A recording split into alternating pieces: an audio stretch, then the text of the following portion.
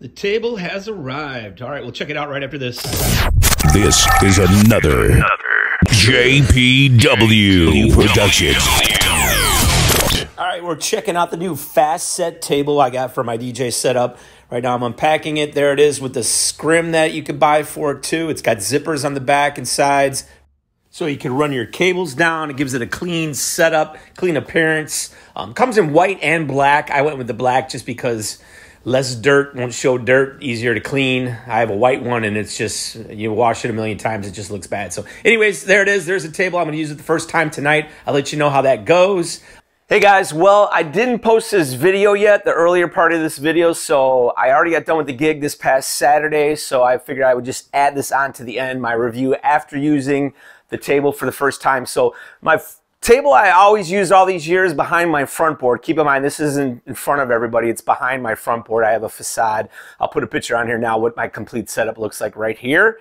So yeah, so that's what it looks like. So to the people out in the crowd, really doesn't matter. This is more of usage for me personally, how I like the table itself. This is the one I've been using over the years, just a typical 4-foot table. Pop out the legs, step it up. There you go. It's 4 foot, not bad.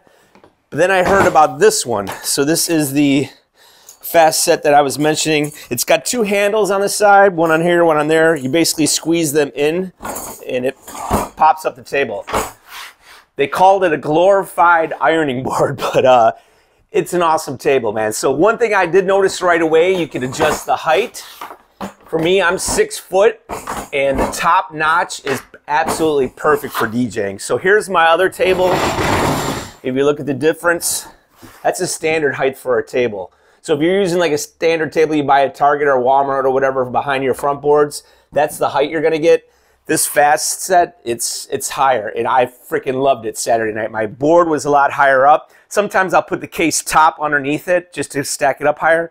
You don't have to do that with this table. It's sturdy, it's got rubber bottoms. It was awesome, man. I love the table. I'm throwing out the box, so I'm keeping it. My review on this is 5 stars. Highly recommend it. A little expensive, but to me, it's worth it. It's a little smaller than that, but I use an MC7000 Denon, and I'll show you a picture of what our setup looks like right there. And yeah, that's it. So keeping the table, Fastset. Have a link below if you want to buy one to the site. And thanks for watching. I'm out of breath from lifting all these tables in a busy weekend. But anyways, like and subscribe. Thanks for checking out my videos. Have a good one.